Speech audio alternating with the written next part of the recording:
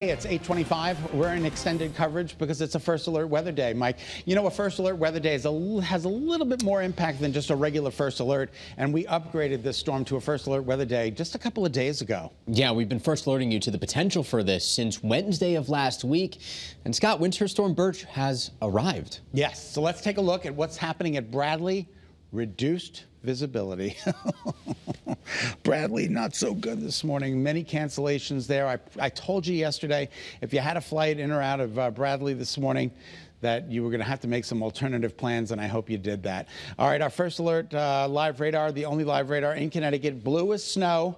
And this is, again, the only live radar in Connecticut. We saw those Wedgwood blues moving through between Torrington and New Britain, between Salisbury and Torrington, Enfield, Tolland. The snow is coming down at about 1 inch to 1.5 inches to 2 inches an hour. Visibility is down.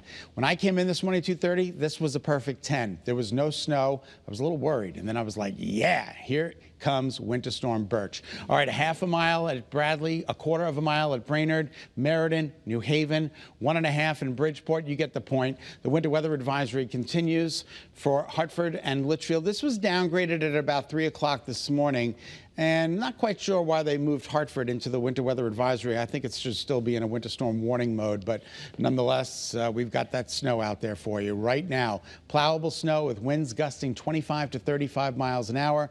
Coastal flooding, there's a coastal flood advisory in effect. Mike's going to get to that in just a second. But traveling and visibility is really poor this morning.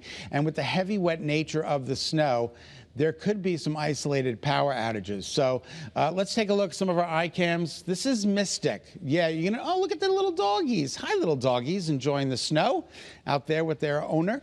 And as you can see, the cars moving through some sloppy road conditions down in Mystic. Here's New Haven. We need the wiper on the lens in New Haven. We've got a band of snow on the lens there. As you can see, the snow continues to come down there. And the temperatures out there this morning are in the upper 20s, low 30s. A temperature, Mike, that's conducive to this heavy, wet snow.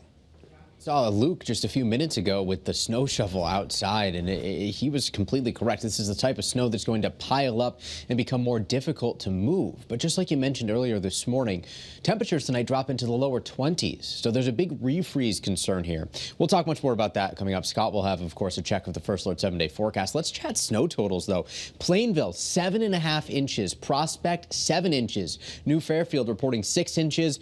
Don in Cromwell reporting 6 inches. 6 inches in Danbury, 6 inches in Southbury. All of this from Winter Storm Birch. Earlier, West Hartford was the jackpot total at 7 inches, but some of the surrounding towns starting to send in reports that are even a little bit higher. Simsbury, 5.5 inches. Stafford Springs, 4 inches. 4 inches in Litchfield, 3.2 in East Hartford, 3 in Andover. And those are a mix of reports from the National Weather Service and our viewers. We have had a plethora of pictures and reports sent into weather3@wfsb.com. If you didn't hear your town mentioned and you want to, send in your snowfall report. Email weather3@wfsb.com. Our First Alert Weather Day continues here with snow expected to continue across the state here for the next several hours. Here's First Alert Futurecast from now through 10 a.m. We still have snow statewide, and it begins to taper off as we approach lunchtime from the northwest to the southeast. By 1 o'clock, areas to the east of 91 are still dealing with snow, but west of 91, we actually start to see some improvements.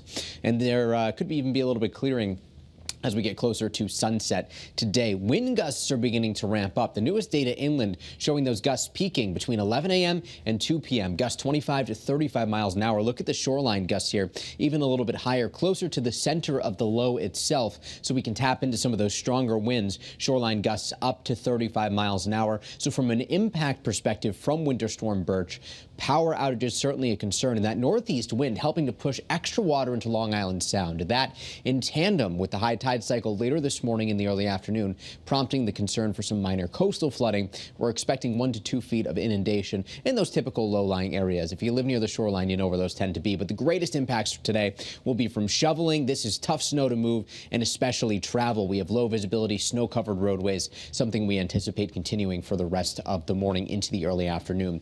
Here's the coastal flood advisories right along the shoreline for the high tide cycle from Long Island Sound.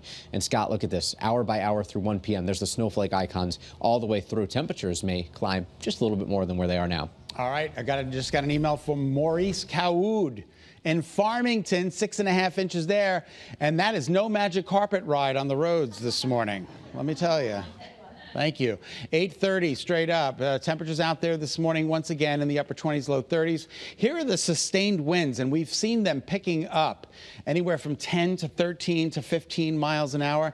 And now look at the wind chills in the upper teens and low 20s. So you need to bundle up. Mike Slifer is going to head out for us in the 9 o'clock hour, get on the patio.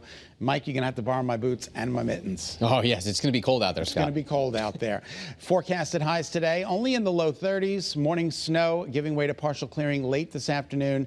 And then your 7-day forecast, it's a chilly, chilly, blustery Valentine's Day. Lauren, hug the one you love. Oh, gosh, yes, definitely. Scott, good morning, everybody. Scott.